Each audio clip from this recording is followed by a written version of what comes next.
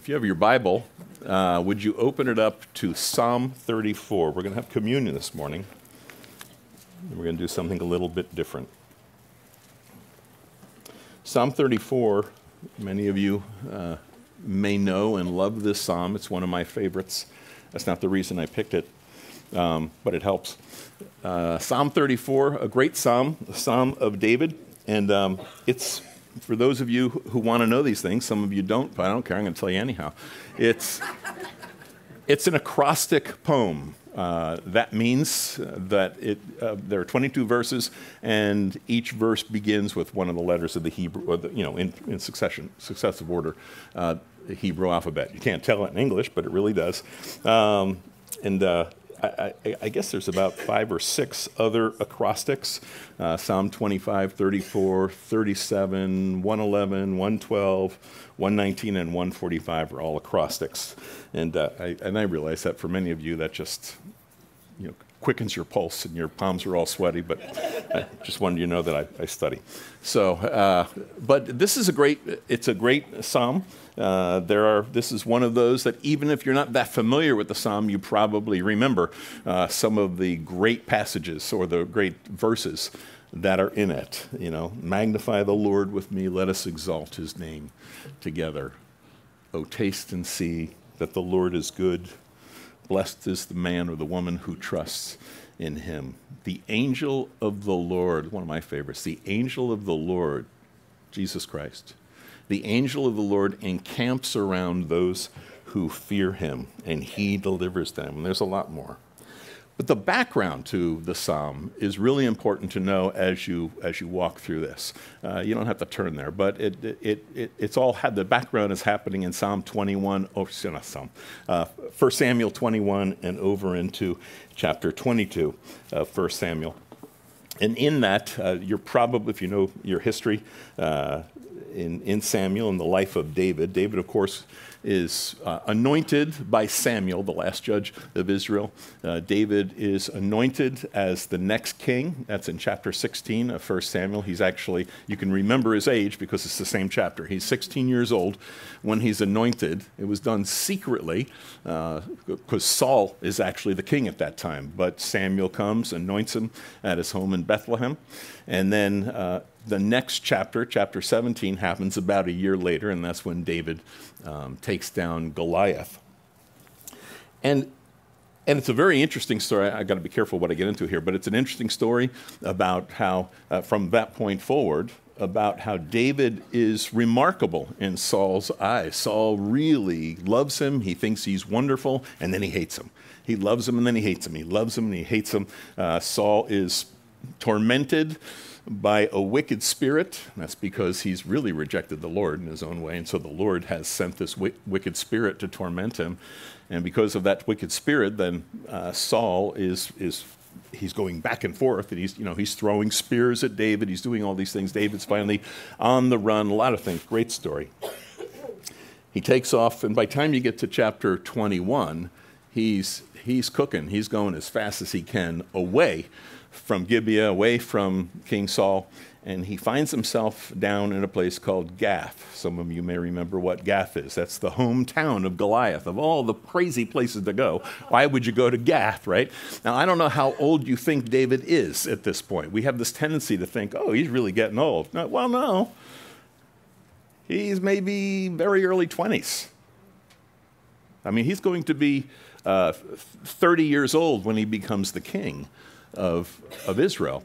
At this point, he's in his very young 20s, and so he's in Gath, and of course, some of the guys there say to Achish, who's the king of Gath, these are the Philistines. They hate Israel, and they say, wait a minute, this is the guy that everybody's talking about. This is the guy that the girls are all singing about. That Saul has slain his thousands, but David has slain his tens of thousands. And don't you realize who he is? When David realizes he's busted, he starts going. He doesn't go nuts. He acts like he's nuts. So he starts kind of mumbling, and it's in the Bible. You're right there? Okay, so he's going nuts. He's like scratching on the doors and on the walls. He's letting drool run down into his beard. It's kind of like me after second service. But and Achish says, do I need another madman around here? Like, just get rid of him. And David splits. He takes off, and he heads over to a place called Adullam. You could say Adullam. It's Adullam. Adullam is a cave. It's actually near the Valley of Elah, where he killed Goliath. But what matters is that at that point, David's brothers and their families, his mother, his father, all come around him because the word's getting out that he's the next king. And they come to him. He's in hiding in this cave. And as he's there, 400 men come and join him. These are men who recognize that David's the next king. They recognize he's the next king. And you have to kind of get this picture. We read there in 2 Samuel chapter 22, verse 2, it says these 400 men were men who were in distress, who were in debt, and who were discontented. Now, that probably describes all of us in one regard, but it's far more than what we think about. When it says this, these are men who have lost everything. This is actually, if I could put it, I want to get to the psalm, but if I could put this into a context, we'll understand. Samuel, if you remember all the way back in the days when the people were looking for a king, Samuel said, don't you understand what the king you get and what he's going to do? He said, this king that you get, and this is pretty well described Saul, he's going to take your sons for his army. He'll take your sons to plant his fields. He's going to take your sons to reap his harvest and to make his weapons of war. He's going to take the best of your fields and the best of your vineyards and all the best of your olive groves. He's going to take your sons and your daughters as his servants. And he's going to take 1/10 of your crops and all your livestock. So these people have been plundered, you could say, by the king of Israel. Saul was the people's king, not God's king. And he'd plundered them. And these men, when the word says that they were discontent, the idea is that they were in high anxiety. Everything was taken away from them. It says they were in debt. It doesn't mean they ran up too much credit card debt. The idea is that they had probably mortgaged their fields and then mortgaged again, and they had nothing at this point. When it says that they were distressed, the idea is that they were really, literally in Hebrew, bitter of soul. When you get to that point, when you've lost everything, when you're bitter of soul, that's who they are. And they come to David. Now here's a 20-something, a young 20-something. And he's surrounded by these men who are probably not 20-somethings. They're probably in their 30s and maybe even in their 40s. And these are tough guys. They'd really like to throw off Saul. That's why they've gathered to David. They're basically saying, we're with you, let's go get him. And you got to picture David surrounded by these 400, maybe like, if you want to picture it this way, Duck Dynasty guys. Okay, big beards, they're ready, And David trains them for war. That's what they do in the cave of Adullam. He trains them for war, and he trains them in godliness. And that's why it's so important, I think, for us to understand what's happening in this time, to understand the background. And so David then begins to instruct them. And he says, verse 34, we're going to go quickly, of course, but I will praise the Lord, I will bless the Lord at all times. His praise shall continually be in my mouth. I'll bless the Lord. You know what it means to bless? To bless someone is to make them happy. Do you realize that we bless God when we worship him? Now, I want you to really think about that, because there's a tendency in church nowadays for people to come in and just, the band up front, they're playing for me. It's like a nightclub act, No, they're leading us in worship of our God, right? And in worshiping him, when his praise is on our lips, not just I'm thinking about him, but actually on my lips and praising him, that blesses God, that makes him happy. Some of you struggle with the idea of, well, how can I make him happy? He's God. What can I do? Well, the Bible tells us that we do. So I think we should trust it. I'll bless the Lord at all times. His praise will always be on my lips. My soul shall make its boast in the Lord. Let me ask you, what do you boast in? What does your soul boast in? If we're honest, I'm not asking for answers. But you ask it of yourself, seriously. What do you boast in? Deep down, what's our boast? We're all pretty prideful people. We boast in ourselves, we boast in our abilities, we boast in the things we know, what we own. Those are the things and so much more that we boast in. Wonder why we get in trouble all the time. My soul will boast in the Lord. It's an interesting thing if you just follow that out. He talks about his soul, and just as an aside for homework later on, go to Psalm 42 at some point. David writes that, and he's speaking to himself. We think that someone who speaks to himself is crazy, but the Bible says we're supposed to speak to ourselves. Why are you downcast, O my soul? And then he instructs himself. Put your hope in God. Put your faith in him. Put your hope in him. Trust him and love him.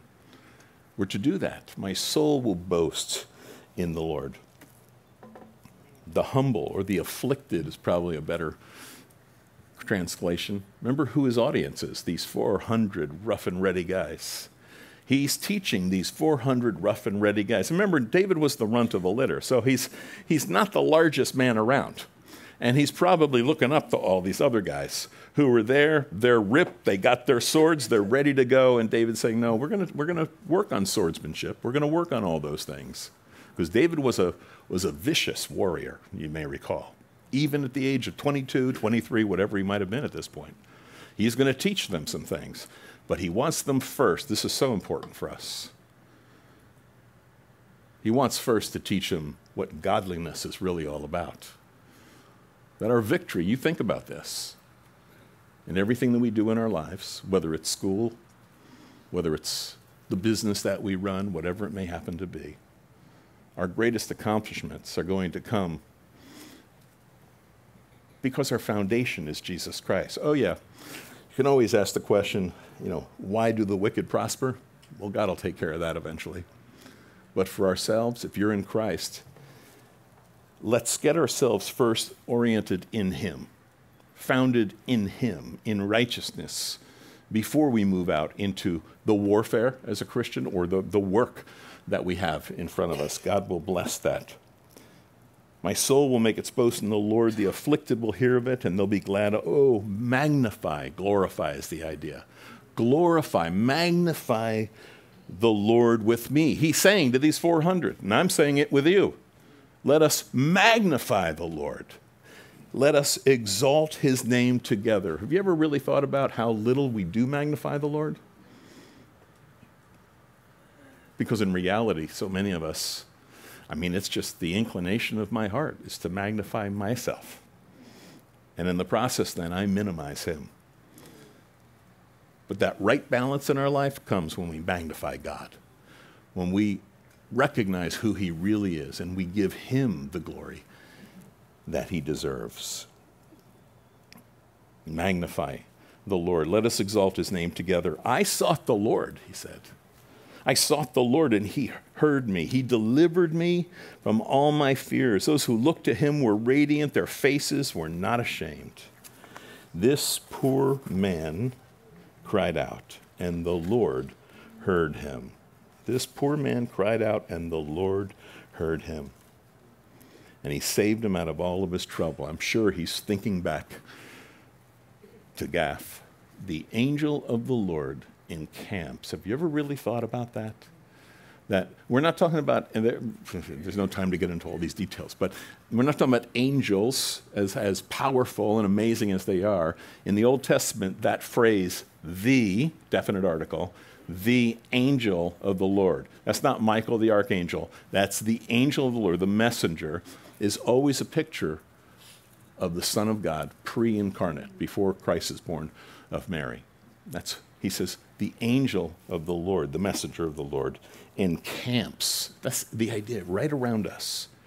I don't know, I have found in my life, recently in my life, over the years, and I remember way back when I was in business, when I was facing tough times, whatever it may have been, I always come back to this verse, that the angel of the Lord encamps around those who fear him. If you love the Lord, you fear God, he's right there. He's right there. He's with you. And he is for you. You may be like these 400 broke, busted, and disgusted guys in high anxiety, strung out, nothing left, bitter of soul because of what people have done to you. You come to Jesus for relief. He'll give you relief. He'll carry you through.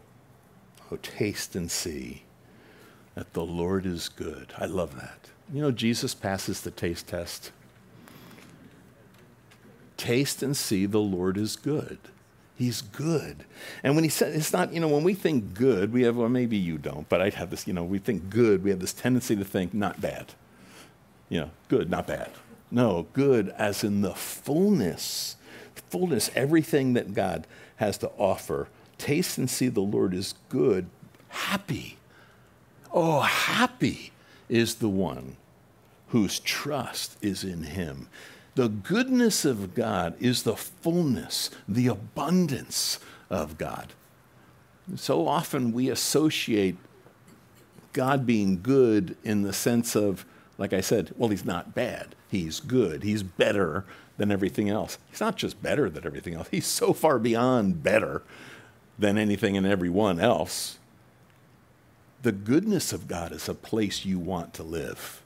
You want to live in the goodness of God. Well, John, what are you saying? Are you saying that if I do this, then all my debts are going to be paid, and I'm not going to have bitterness of soul anymore? I'm not going to have any difficulties? You didn't hear me say that.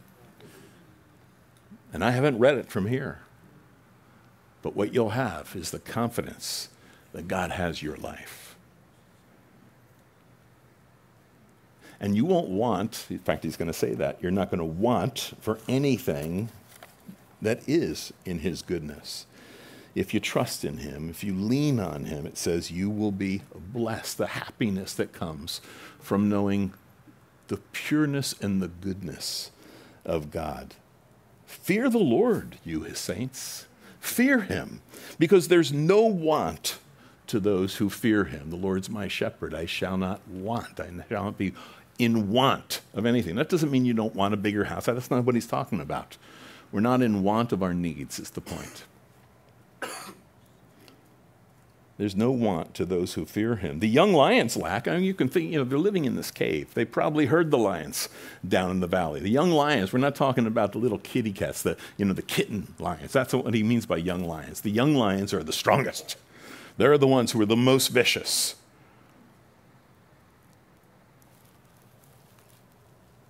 He says the young lions, they lack and they suffer hunger. But those who seek the Lord, do you seek God? I mean it now. Think about this. Do you seek him? Do you seek him? Do you pursue him? Do you follow after him? That's the idea. Not just know about him and have a few memory verses, but do you seek after him? Those who seek the Lord shall not lack any good. Now, thing is added in. That's not in the Hebrew. They won't lack any good. The goodness of God, the blessings of God, you will not lack if you seek him. Ask, seek, knock, Jesus said. Ask, seek, knock. If you seek after him, you will not be blessing. Now think about this. Think of who his audience is. It's not you.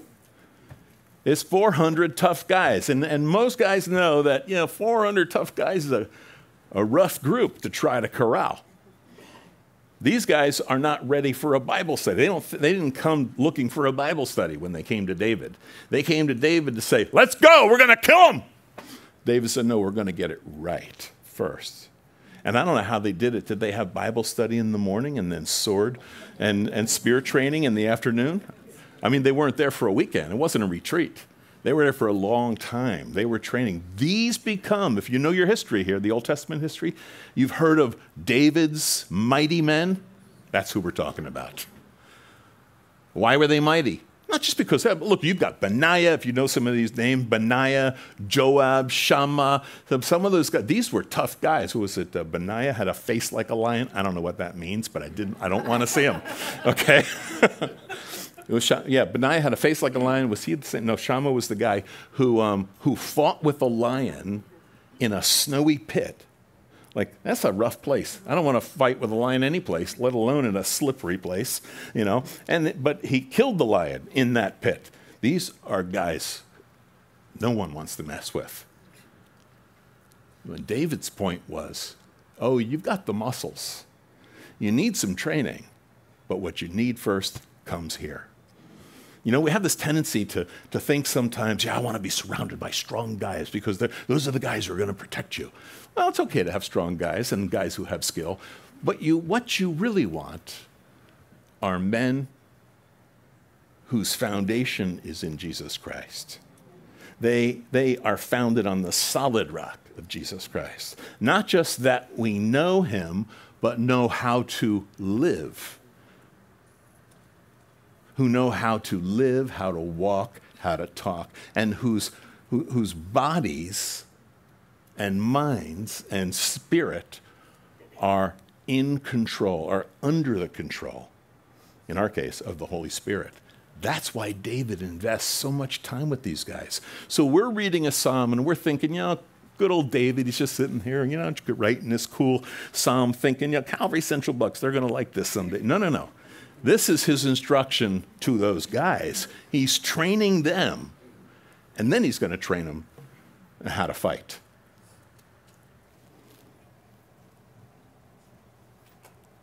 Amazing to me that he even says, come you children. He's the youngest guy there, I think. Come you children, listen to me, and I'm going to teach you the fear of the Lord. So like the first part was praise, and now it's instruction. This is what we need to do. And by the way, that's important for us. That's why we're reading this morning. Because we're in a society that is so, we all know the society that we're living in. And many of us, we look at the society and we say, well, come soon, Lord, I guess the rapture's going to be soon. And I do believe that. But you know what? We're called to live in this society right now, not to hide away. We're to live in this society. And we need to know how to act. We need to know how to, if you will, to fight, how to stand, how to take our ground. And so it's important for us even to read this. Come, my children, listen to me. I'll teach you the fear of the Lord. Who's the man, who's the woman, who desires life, who loves many days that he may see good? You want to do that? Do you want to see many days? Do you want to see good? Then watch your mouth, he says. Watch your mouth. Put a guard over your mouth. Boy, that's instruction that works all across the ages. That works for everybody. Watch our mouths.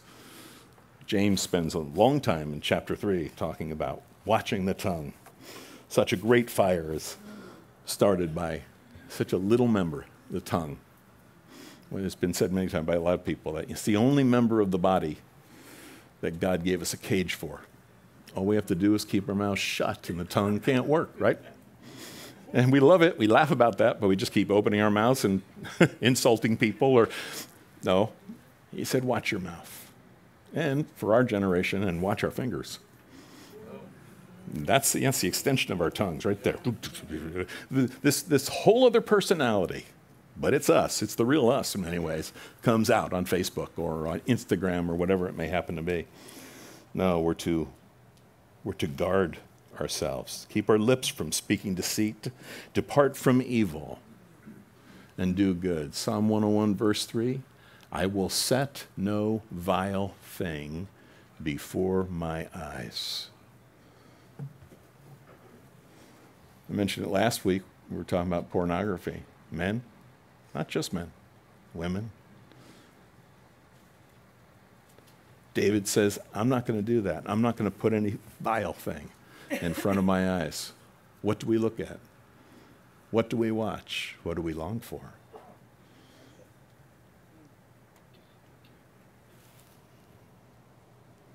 Depart from evil. Do good. Seek peace. Pursue it. Paul puts it like this in Romans 12. As far as it depends on you, as far as it depends on you, and that's all of us, as far as it depends on you, to the degree that we have any control over this, Paul's saying, live at peace with all people.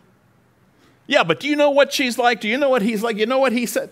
As far as it depends on you, not on them, on you. Live at peace. Yeah, but live at peace. Live at peace. Why wouldn't we? Well, because we want to be vindicated somehow? No, as far as it depends on you, live at peace with all people.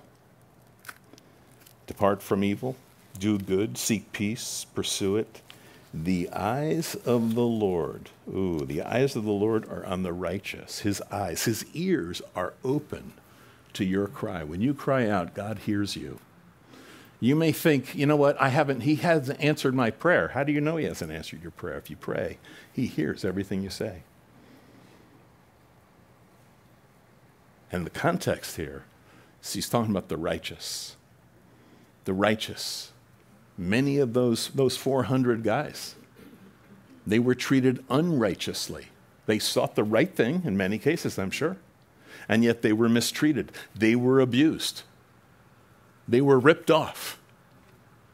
Back then, it's happened in every generation of history. It's happened right now.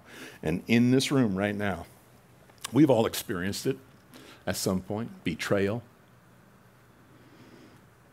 insult, being gaslit by somebody. We all experience it. But as far as it depends on you, live at peace with all men.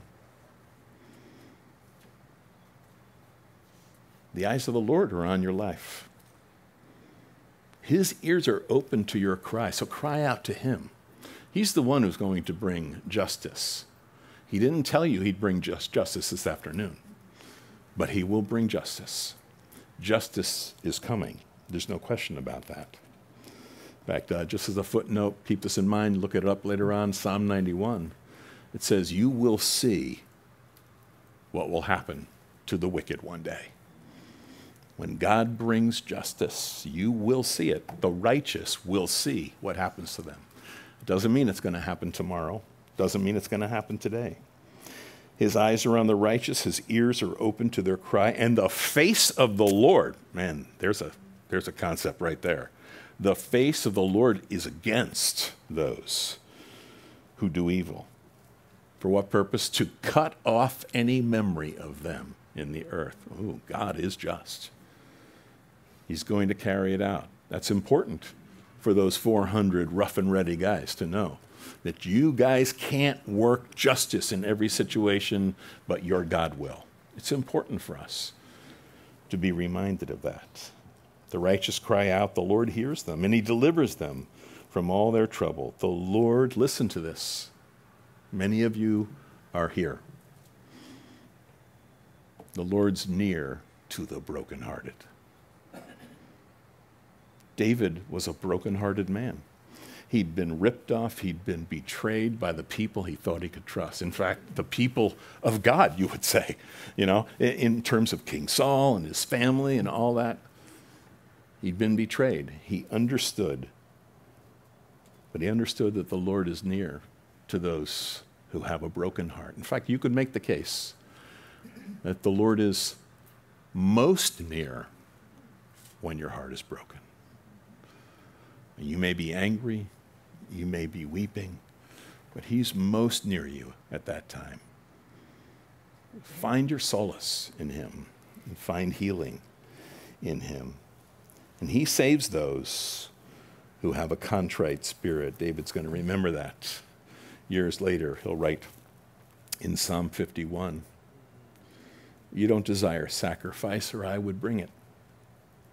You don't delight in burnt offering. The sacrifices of God are a broken spirit, a broken and a contrite heart. These, oh God, you don't despise. The idea of contrite spirit is one that's been crushed. See, a lot of these ideas sound so nice when we put it in religious talk, but it means crushed. And some of you are there right now.